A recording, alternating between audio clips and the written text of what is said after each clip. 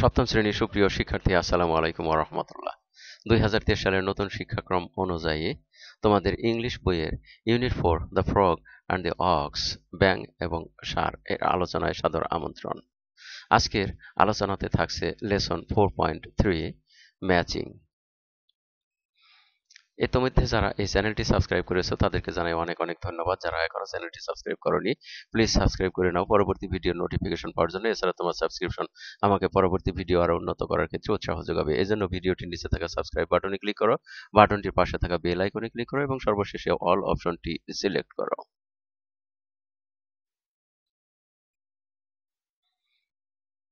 Lesson 4.3 Read the story and match the words in column A with their meanings in column B in pairs or groups. গল্পটি পুনরায় পড়ো এবং দল বা জুটিতে ভাগ হয়ে এ কলামের শব্দগুলোর সাথে বি কলামে দেওয়া শব্দের অর্থগুলোর মিল করো। আমরা তাহলে গল্পটি আরেকবার পড়ে নেই। The Frog and the Ox. A big frog once lived in a small pond. একটি বড় ব্যাঙ একদা একটি ছোট পুকুরে বাস করত। Because he was the biggest creature in the pond, the frog decided he must also be the biggest thing in the world. সে পুকুরের সবচেয়ে বড় প্রাণী ছিল বলে ব্যাঙ সিদ্ধান্ত নিল যে তাকে বিশ্বেরও সবচেয়ে বড় জিনিস হতে হবে। As he sunned himself on his lily pad, he puffed out his chest with pride. যখন সে শাপলার পাতায় রোদ পোহায় তখন সে গর্বের সাথে তার বুক ফুলিয়ে তোলে। No one anywhere is bigger than I am, he thought. আমার চেয়ে বড় কোথাও কেউ নেই, সে ভাবল। One day a huge ox came to drink at the pond. একদিন একটি বিশাল বলদ পুকুরে পান করতে এলো। The frog was amazed, but he refused to be impressed. ব্যাঙ অবাক হয়ে গেল, কিন্তু সে মুগ্ধ হতে অস্বীকার করল। I suppose you think you are big, the frog called out to the ox. ব্যাঙ বলদকে ডেকে বলল, আমার মনে হয় তুমি নিজেকে বড় মনে করো। But I want you to know that I can make myself just as big as you. কিন্তু আমি তোমাকে জানাতে চাই যে আমি নিজেকে তোমার মতো বড় করতে পারি। The ox did not reply. বলদ জবাব দিল না। He just kept on drinking. সে শুধু পান করতে থাকলো। If you don't believe me, shouted the frog, just watch. তুমি যদি আমাকে বিশ্বাস না করো, ব্যাঙ চিৎকার করে বলল, শুধু দেখো।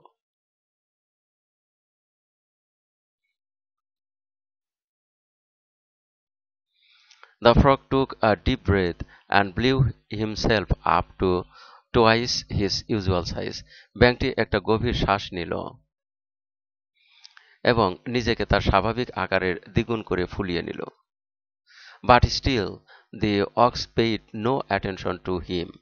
কিন্তু তবুও বলদটি তার দিকে মনোযোগ দিল না।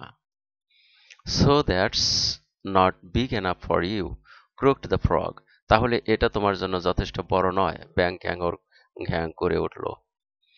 Very well, I will make myself bigger still.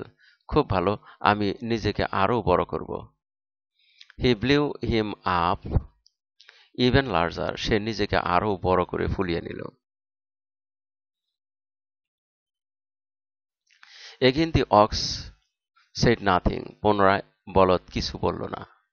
He simply turned away and headed for the other side of the pond. সে সরে দাঁড়ালো এবং পুকুরের অপর পারে চলে গেল। He had had enough to drink. তার যথেষ্ট পান করার ছিল। This made the frog furious. ইহা ব্যাঙকে ক্ষিপ্ত করে তুলল। Taking an enormous breath, he blew and blew and blew himself up until he burst. একটি প্রচণ্ড নিঃশ্বাস নিয়ে সে ফুঁক দিল এবং নিজেকে ফুলিয়ে নিল যতক্ষণ না সে ফেটে যায়। And that was the end of the big frog in the small pond. আর তাই ছিল ছোট পুকুরে বড় ব্যাঙের শেষ। So nobody should try to B what you can't B. সুতরাং তুমি যা হতে পারবে না তা হওয়ার চেষ্টা করা কারো উচিত নয়।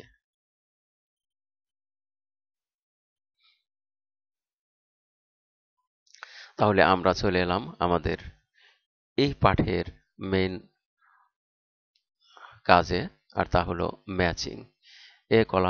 কলাম এ এর ওয়ার্ডের সাথে কলাম বি এর মিনিং, যেখানে ওই ওয়ার্ডের মিনিং রয়েছে তার সাথে আমরা মিল করব।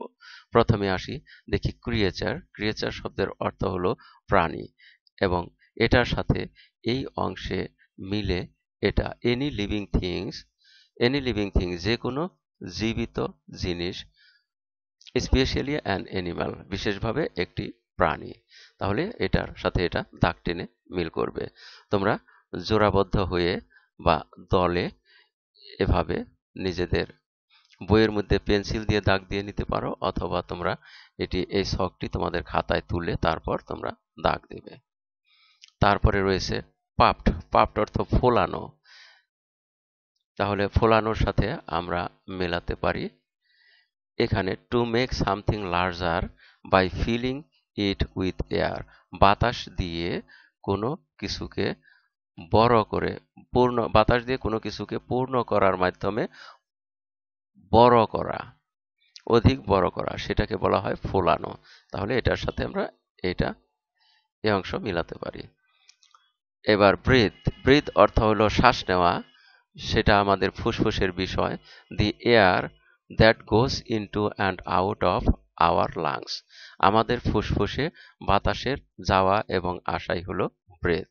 তাহলে এটাই হবে ব্রেথের সঠিক অর্থ। এবারে আসি ক্রুক। ক্রুক হলো ব্যাঙের ঘ্যাঙর ঘ্যাঙর করা, অর্থাৎ ব্যাঙের ডাকই হলো ক্রুক।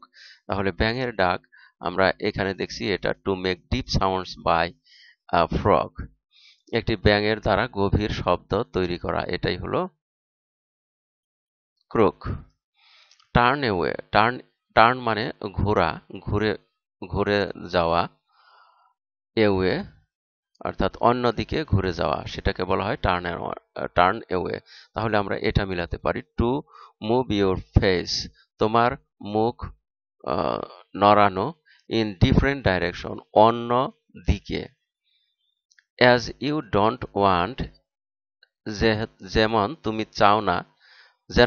চাও না টু সি, দেখতে, সামওয়ান অর সামথিং, কোনো কিছুকে অথবা কাউকে অথবা কোনো কিছুকে দেখতে চাও না, এরকম করতে তুমি কাউকে বা কোনো কিছু দেখতে চাও না, এজন্য তোমার মুখমণ্ডল অন্যদিকে, বিপরীত দিকে বা অন্যদিকে ঘোরানোকেই বলা হয় টার্ন অ্যাওয়ে।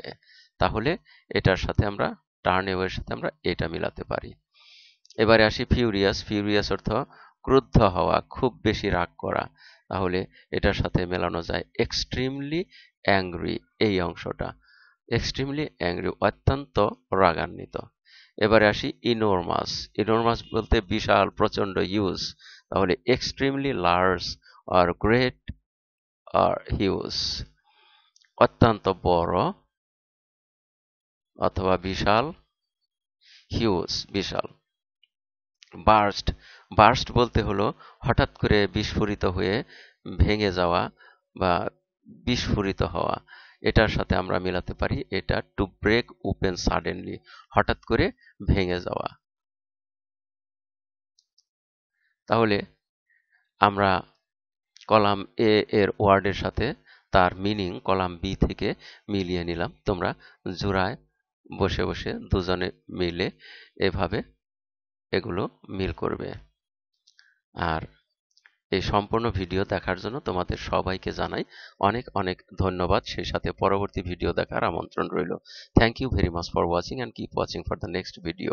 আসসালামু আলাইকুম ওয়া রাহমাতুল্লাহ।